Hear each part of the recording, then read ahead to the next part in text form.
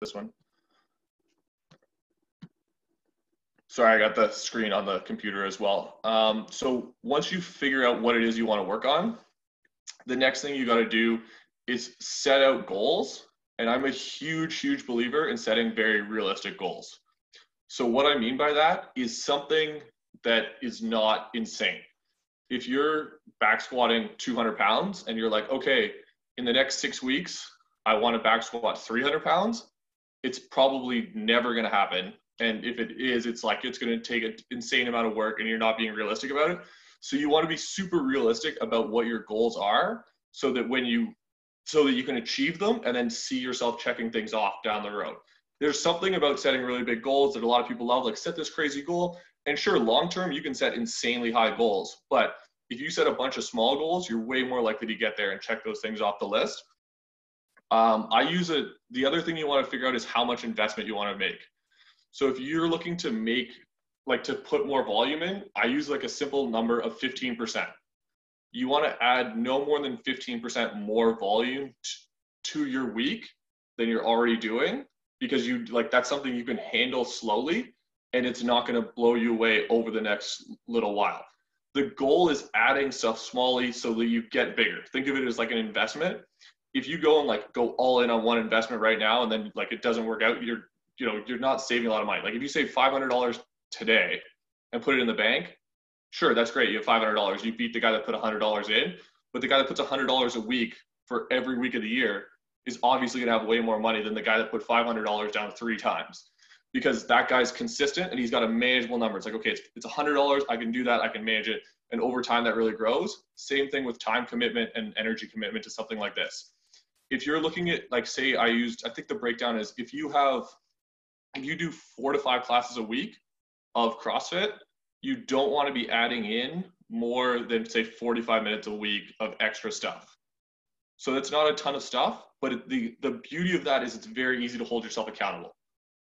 So 15 minutes a day, 2 to 3 times a week, before or after class of something, not a lot to do, not like a hugely intimidating amount to do, but it's going to add up so much by the end of the year. If you do 3 months on one specific accessory movement, or say whatever it is you want to work on, you do that for 3 months, you do 4 different cycles in the year, you've just spent however much time on something. And I see the big mistake that so many people make is they add in like an hour and a half of extra stuff for 3 weeks right after a competition when they're so fired up and they're so excited about everything, and then it dies off after that. And you want to set yourself up to avoid those mistakes, because that's just human nature to make those mistakes. Instead of that, you want to be like, okay, this is what I can do. I know I can handle this, and I know there's no excuse that I can't do 2 to 3 days a week of 15 minutes of accessory stuff. So that's kind of how I look at it from that angle. What do we got? Here's the next point. So the next one, keep stuff super simple. You don't want to overcomplicate things. You don't want to take on way too much at the same time. You want to find, sorry, I'm just going to move my screen around here.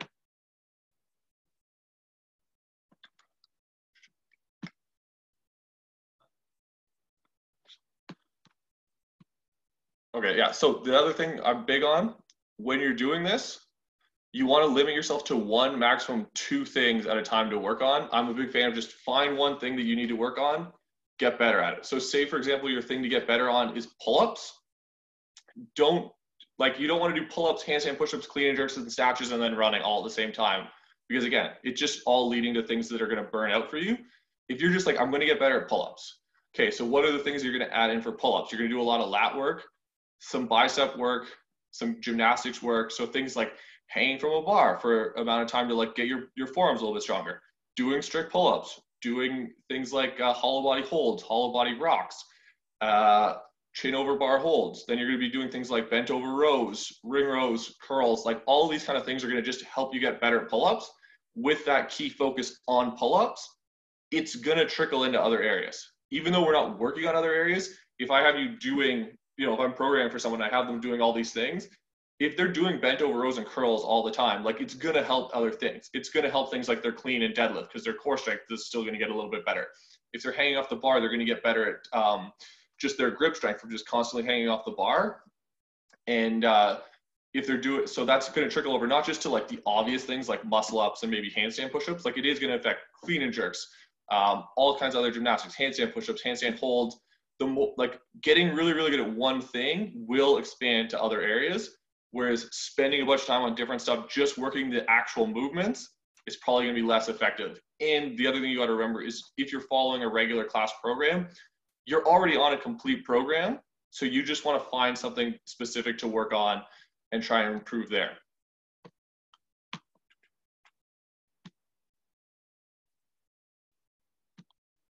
The last thing is just kind of finding little ways to make sure you actually stick with what you do. I kind of broke this down into 3 things. The first one, and this is sort of like a shameless plug for us at the gym, pay for a program. Every single study that's ever been done shows that if you pay for something, you are more invested in it. If you're like, okay, I'm going to pay someone to program for me for 2 months, this is what I'm going to do. 1, they're going to hold you accountable. And 2, you're going to hold yourself accountable because you've put an investment in it. The investment, like the amount you put in, dictates how much you care about it. So the more you care about it, like the more you put in, the more you're going to care, the less you're going to skip out on stuff. So you're just going to set yourself up for success that way. On top of that, if you decide like that's not the way you want to go, there are other programs that you can just find. Like there's a ton of programs online. Everyone that I've ever programmed for is aware that they can find a program online. They all know that they exist. They need the accountability and they need the investment in it. So that's what, you know, coaches really offer. And that's why a bunch of people pay for programs that, well, there's still other free programs out there. Yes, it's uniquely fitted to you, but the main thing is you're going to have to talk to the person and say, I did it or I didn't do it, and this is why I'm getting better, this is why I'm not getting better. The second best way is to get other people to do it with you. Get some kind of buy-in from someone else and have them, you know, be like every Tuesday night, like me and Chris are going to do like some kind of pull-up work. So we're going to meet Tuesdays at 6 after the 6:30 class and spend 15 minutes on it. I know he's doing it. He knows I'm doing it. We're going to meet up then and actually get it done. And then the last way, and this is a good way to get started with things, is even though I spent a lot of time talking about like working on weaknesses because it's the best thing, if you're trying to just add a bit of volume and you think the main thing you need to do is just get a little bit more work in, it's actually not the worst thing to start off with something that you kind of like and you know is going to help you stick with it. Because, you know, if you just did a hard workout, like we've all been there, we've done a tough CrossFit WOD, and you're like, okay, I'm laying on the ground, I'm dying, like I barely got through the stretch that the coach did, and now I'm supposed to go do something else. If that something else is something you really don't want to do, it's way harder to get that commitment level up. Like if I'm saying to you, okay, you just did a hard workout, spend 15 minutes, grab a glass of water, you know, have a carb shake, and then I want you to start doing sprint intervals on the assault bike, you are probably going to be like, screw that. That sounds terrible. I'm not going to do it. But if it's something that's a little bit more fun, if you're a big fan of, like, if you're, say you used to go to the regular gym and you kind of miss bench pressing, be like, okay, the first thing you do is do a bench program. It's going to be dumbbell bench 1 day a week, regular bench the other day of the week. It's not going to be a ton of volume. It's not going to be a ton of volume. It's not going to be a ton of intensity, but you know it's going to like make you feel better, make you look better, and get you closer to your results. Then that can definitely help you out that way and get you started on that. So if that's your first 12-week program and you do that 12-week program and it goes well and you get some results, you're going to be way more likely to commit to it and keep going from there. Those are basically like the main points that I have going into it. I think that was pretty much all the stuff that I had set out ahead of time. But sorry, I keep closing my screen and then reopening it again. But I kind of, since it's a super small group, like let's open it up to questions. If you guys have any questions, if you've done it before, if you haven't done it before, what's worked for you, what hasn't worked for you. All right. What do you think a common mistake is you see with new CrossFitters that have fitness experience that want to get good really fast? Like, what do you think the best plan of action for them is? And do you have like a general timeline to tell them like, hey, you want to get somewhere, but like, say I want to get to a competition in X amount of time, or like what kind of time frame would you tell them to realistically look at, and what kind of goals should they expect throughout the process? So you're fit, like, you're a good lifer who's been, you know, who works out every single day, who's you know, fit and whatnot, but wants to take it more competitively. But their background is like they're into functional fitness and bodybuilding. but not CrossFit? I think one of the things for that specific person that I would want to have them do pretty quickly. So not maybe like give them 3 to 4 months to get used to like CrossFit and get into it. And where like when you're in the beginning, like every single day is a competition already. Like I remember that, I'm sure you remember that, like every single day it felt like a competition. But once you're a few months in and you're sort of proficient at everything, and I can look at you and be like, okay, you're not going to really hurt yourself yet. Get a competition signed up for. Like get yourself signed up for a competition in 3 months or whatever the time domain is. So you have a clear date to look forward to. So you're like, okay, I'm 3 months in and I've got a competition 3 months from now. And you see every day who's beating you at what, and you get that feedback right away. I would say, okay, now you saw that like everyone beat you when we did Toaster Bar because you don't know how to link them together. That person's going to be way more invested in doing stuff right now than they are with like a hypothetical competition date someday in the future. I'm not a huge fan of people that are like, oh, I want to compete one day when I get good at CrossFit. No one's going to be good enough at CrossFit to start competing. Like no one has ever been like, okay, I'm ready. I'm super confident. Like I'm going to be good at everything. You just got to get in there and see what you think about it. And you got to find out if that's what you like. Some people get in there, like my first CrossFit competition, it went okay. Like some things went well, some things went badly. But immediately when I finished, I was like, I got to do that again. Like I'm like the ones I lost, I was like, what do I do to get better at? And the ones that I did better at, I was like, what do I got to do to get more of that feeling again? So I think just for certain people, especially with the necessary basic skills to do it, I want them signed up for something. So it's very palpable, like when you want to be better by, and it's easier to set goals for it that way. I think you bring up a great, well, you answered it really well, and it gets me thinking, because we've seen so many people come and go that come and have amazing backgrounds, at high levels of, just a fitness experience. But I like just thinking about it now, a lot of times people go in and they start doing all the best programming and try to do everything, but they wait too long to get into an actual competition where they have unrealistic expectations because they're like, well, this is the hardest I've ever trained in my life. I've got the best coaches, the best programming. So you just automatically expect to do extremely well. And then when you have unrealistic expectations because you have no experience, and you've been doing it, say like 8 months, 9 months, maybe a year, and you do your first competition, it's a hard shot to the ego because of the reality of like, this is where you're actually at, right? I think, if I were to talk to people, I think you're right, where I would try to get people in as soon as possible, where they don't have huge expectations yet, but it lets them kind of have a realistic, set point of where they're at. Just because, it's obviously not the greatest feeling when you think you're better than you are, and then a year later, you finally, test yourself and think, oh my God, I just got my ass handed to me. When that's going to happen your first time at anything when you have zero experience, right? Yeah, and it's always better to go in with low expectations and over deliver than going with high expectations and under deliver. And yeah, like you said, the longer you wait, the higher expectations are going to be. And again, CrossFit's a sport that you're never going to catch up to it. Like you're never going to, like, you could talk like Steve. I don't know if Steve's actually on the call or not on the call. His screen's on. Like Steve is insanely good at snatching, and I think his max snatch is 290. I'm sure if you asked him, like, he'd be like, oh, I'm just so close to 300. So it doesn't matter how good you are, you're always going to think that you're not quite there. So the sooner you can get out in other people, like competing with other people who also are all in the same boat as you, the sooner you're going to kind of like be okay with that.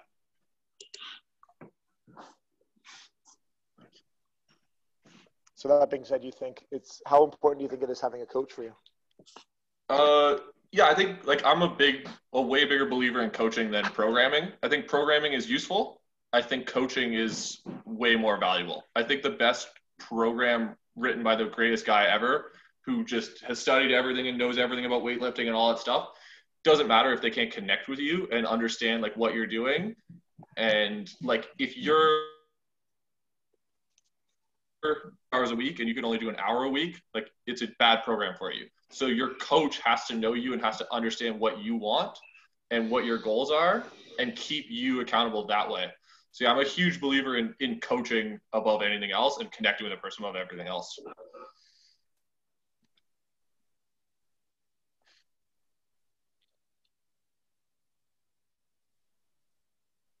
Do you guys have any other questions as well? Like we could kind of keep going with this. this is fun for me anyways, but anybody else have any questions they want us to address?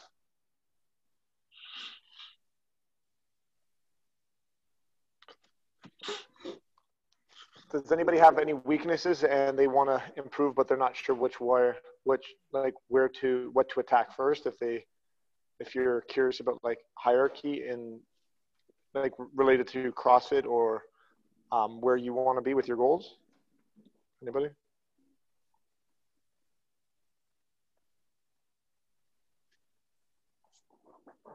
Tough crowd, Rob. Yeah.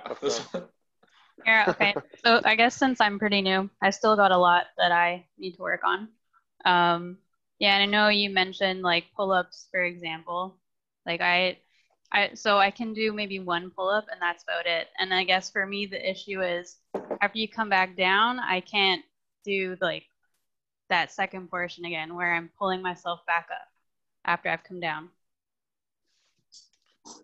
Yeah, so pull-ups is a great one to bring up. It's probably the most common thing, and I'm sure Chris has said the same thing, that you hear from women, right? Like it's getting their first pull-up, getting better at pull-ups.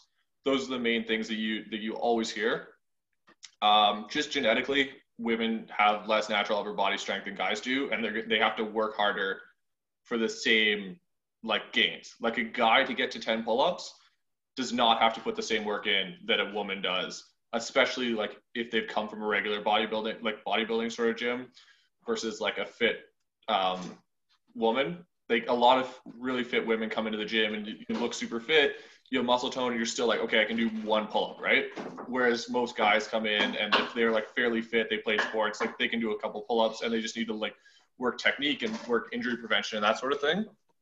With that, the big thing is adding in stuff that you're not doing in class. So I think we do a lot of stuff. If you're, unable to do your first pull-up, you're probably doing a ton of band work and you're probably doing a ton of ring rows, right? With those two movements, because when we program a workout for you, we're trying to get you the same stimulus. And I want, like, if I program you and Chris the same workout, I want you guys to feel the same way. I want you guys to be stopped by the same things. I want you to push through the same things easier.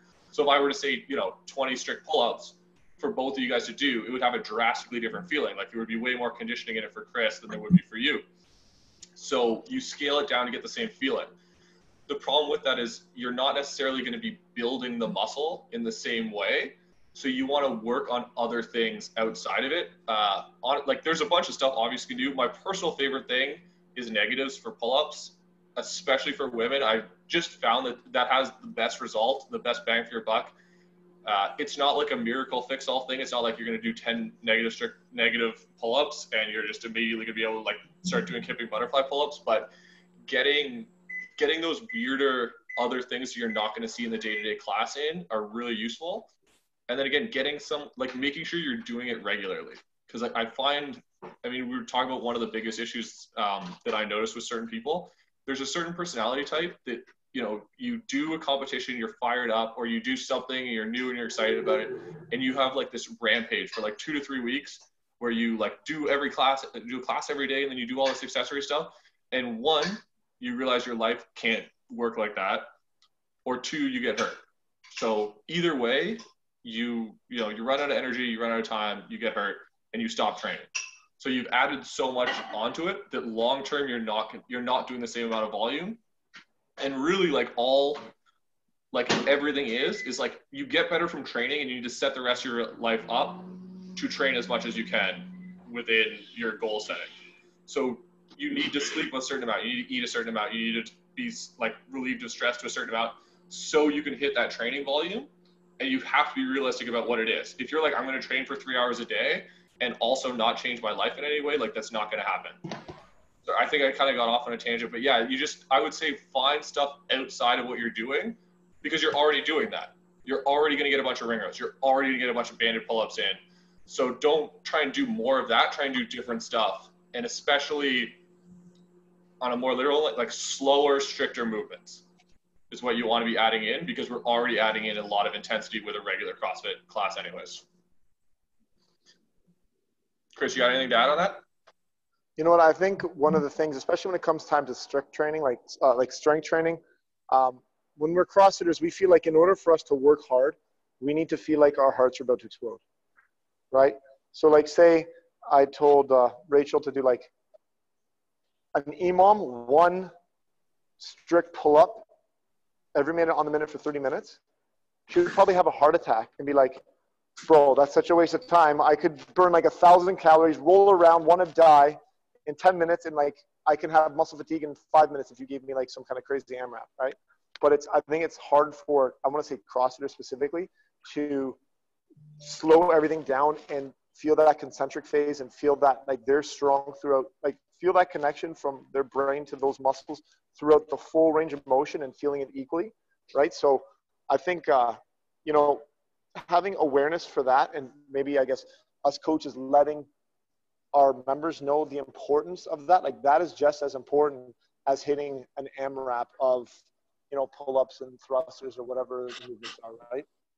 I know like me recovering from surgery, I learned a lot where there is so much range of motion in my pull-ups, and I was always good at pull-ups. Even though I'm a big dude, I've never had issues at pull-ups competing. At least I don't think I did.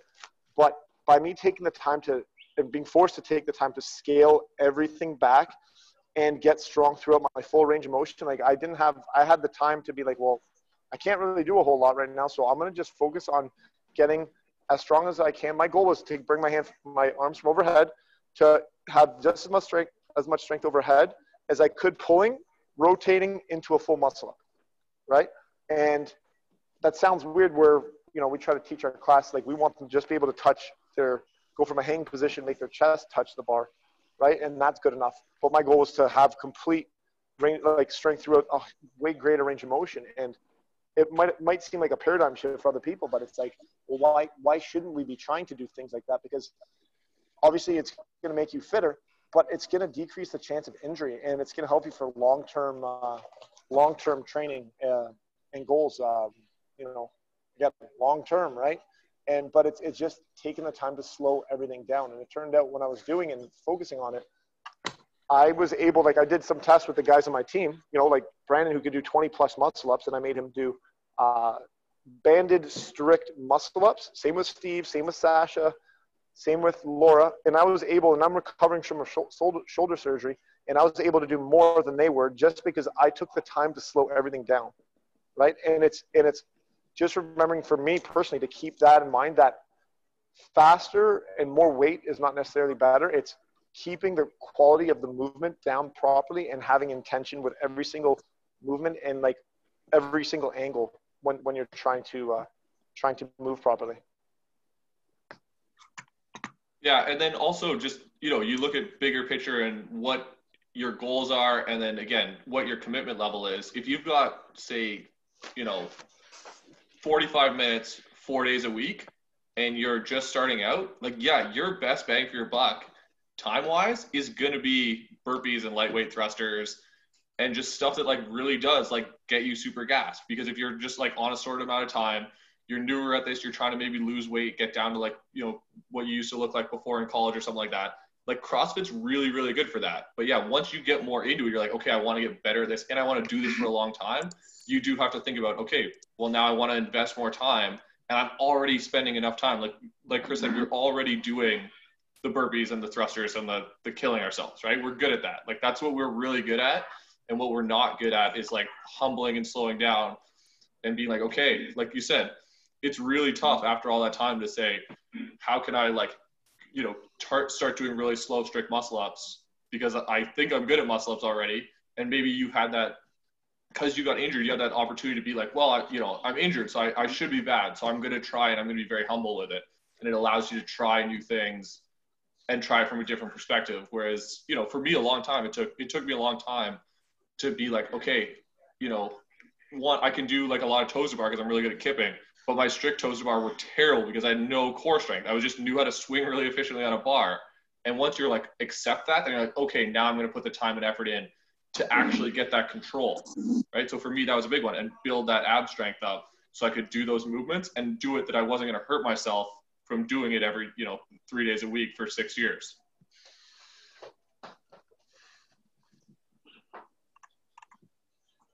Yeah, I know for me personally, I think the take-home message is you know, like you said, you do one thing and you get, again, especially if you just started CrossFit, you see huge improvements for a long time, really, really quickly, right? So it's natural to think, well, just do more of what I'm already doing, and I'm going to continue to see progress. And I think the balance, and I guess that's where coaching comes into play. Someone, you know, who's unbiased and who's able to look at you and say, you've done really well up until now, but you can't continue to do the same thing and expect, you know, new things to happen to you. You're going to have to actually, you know, slow things down or learn how to balance out programming and stuff. And I think that's where a lot of people have a hard time, you know, getting to that next level where they get frustrated or they get injured or they stay the same, you know what I mean? And I think it's having that awareness and having people there, like outside of you, out of, you know, your own head, to let you know when it's okay to start doing different things and not worrying about, you know, intensity and volume, right? Yeah, and like doing things, like you can look at it as like changing it, but in a way you're still doing the same thing, because when you first started CrossFit, it was new, it was challenging, and it was humbling. And if you get someone that's been doing CrossFit for 4 years to do Helen, like, you know, kettlebell swings, pull-ups, and running, like it isn't that anymore. It's not new, it's not challenging, it's not humbling. Like you're good at it. It's what you're used to doing.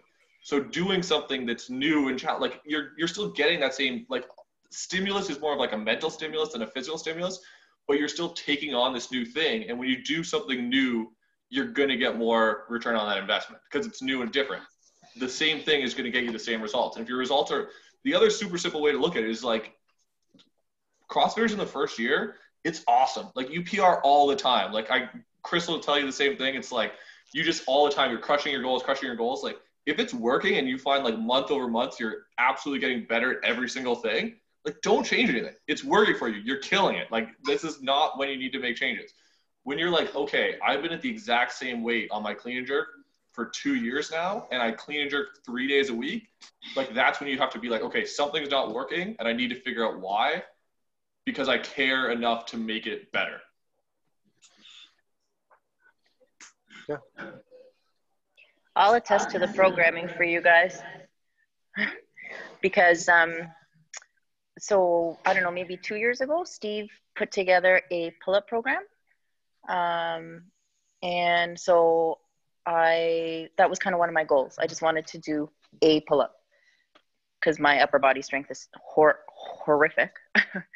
But so I followed his program to a T. It was only 8 weeks, and I literally did it 2 or 3 times a week for like maybe 15 minutes at a time. And probably I was only actually doing pull-ups, I would say maybe once a week.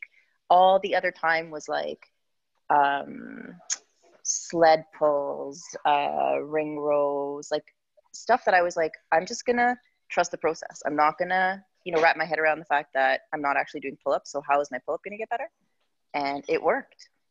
You know, I'm definitely not efficient or amazing at them, but it was the first time where I was like an actual program given to me by a coach who knows what they're doing, instead of me just kind of randomly, you know, coming up with stuff that, you know, I see here or there that we do in class or whatever. Made a huge difference. And then I did the same thing with toes to bar. I did Brandon gave me a program for that. And then I was able to start stringing them together. I'm kind of back.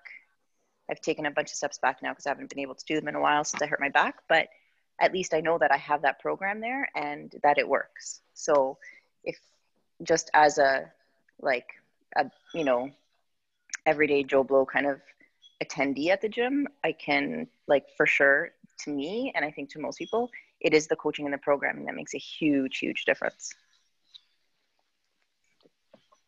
You know what though? Like I think the amazing thing, how, again, we're talking about exercise and building muscles and being fit and all that stuff, but these principles are the exact same principles as being successful in life. Like, you know what I mean? Like, you can only go so far by yourself. You know, that's why we go to school. That's why we have teachers. That's why we have mentors. That's why we have consultants, right? Like, it's really a no-brainer. Like, how am I going to become a millionaire if I've never been a millionaire and if I don't know any millionaires, right? I need to be around those people. I need to hear them, talk to them, find out their exact experiences, because, like, those programs that were made is because we made those mistakes ourselves, right? And we know exactly what we don't want to see you guys go through. right? We want to save time and years off your training because we've already made all the mistakes. And that's, just do this and you're going to, you don't have to, trial and error and find out and think about it and then reassess and reevaluate, right? But again, it's the same principles as being successful, right? And sometimes the coach for me even is just, it's like a safety net for me. So just because I'm answering more directly to Rachel, I don't know you, Rachel, but because I was like, a lot of it is fear-based too, right? So I couldn't do a handstand. Never mind the handstand push-up. I couldn't do a handstand. So I did I think I did 6 personal training sessions and I didn't even get the handstand during my PT sessions. I ended up getting it after, but it was the fact that though that coaching for me gave me the confidence to try and do the practice without a coach beside me all the time. I wouldn't, because initially I didn't even try it without a coach beside me. But then just having those few sessions gave me the confidence to be like, okay, I can at least try it. I know I'm not going to kill myself, or at least I know how to not kill myself. And then I could go from there. And then I did get it, but I wouldn't have done that on my own, no matter how much I practiced by myself. And I guess I think it's important to, that you shared that was like, you didn't get it during those 6 sessions, but it got you to believe in yourself. And it's not necessarily looking at a PR as in like, oh, I didn't get a handstand push-up in 6 sessions and I paid for PT, so it doesn't work. It's like, no, it built you the confidence. So the fact that it built you the confidence to work towards 6 hours of going upside down, right? Like that alone is a huge PR. Probably all the time put together before that, you never put 6 hours of trying to go upside down. So right there, that's a PR when you look at, time. And then we obviously know all the benefits of that. Like you start getting more comfortable with what you're doing. You build that confidence, you build more awareness, right? And it's finding the other PRs that, we don't necessarily look at because we just don't, if we don't see the final result, well, I didn't we wanted to work on a clean. Well, I didn't increase my one max clean in an 8-week program, but I might be able to hit 95% of my 1 rep max for reps after the 8 or 12-week program. So that is a volume PR. Or I'm able to, my movement quality is way better than before. And you have to look at it. It's like that whole lifestyle fitness thing. It's the translation of all how much it's going to help you down the road, right? It's going to allow you to not get injured. It's going to allow that movement quality to be more stuck in your brain. So this way, you know that when you do your CrossFit workouts, you can move smoother, which means you get more reps. And if you get more reps and you get more rounds in, which means you burn more calories and you stimulate more muscle and you gain more muscle, and then you start getting fitter regardless, right? So it's managing those PRs where it's not necessarily the number amount or the actual completion. There's so many other ways to look at PRs. And, when Rob brought up that, when you're a first-year CrossFitter, every day is a PR day. Like, life is great.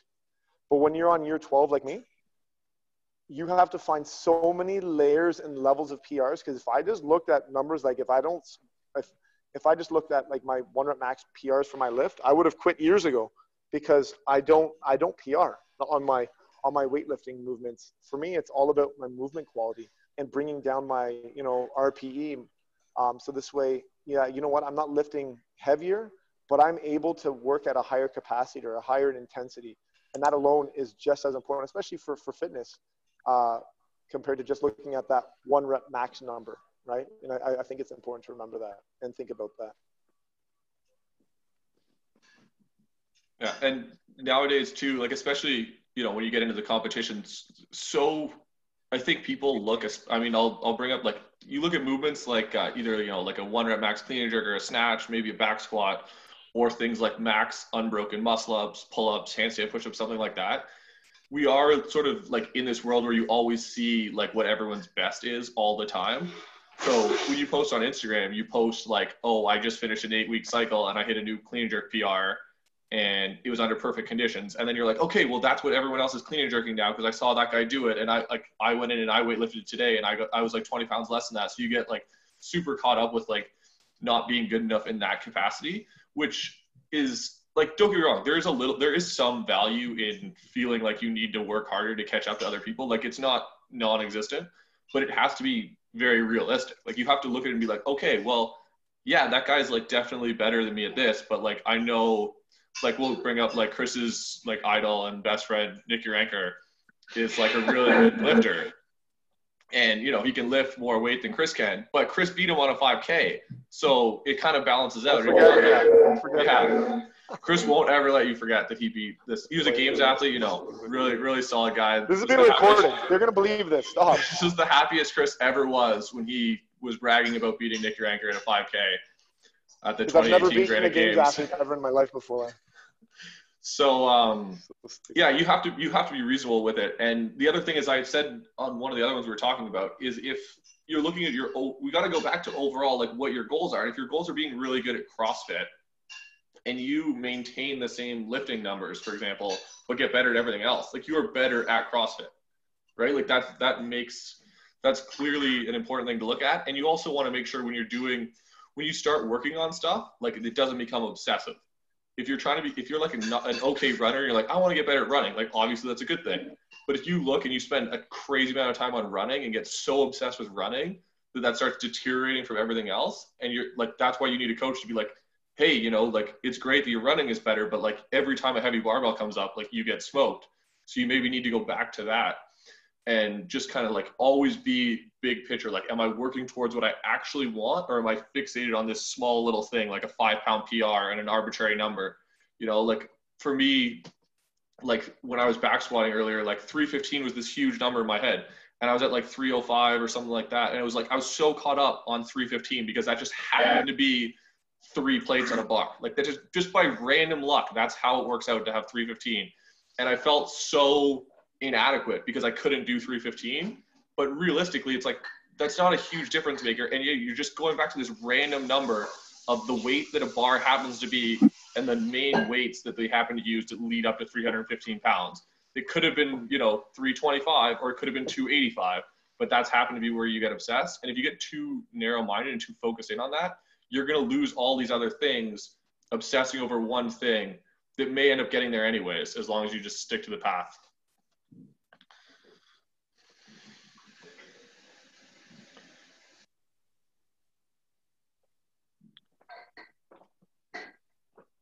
Coming up on an hour now. Does anybody have any other questions, anything like that?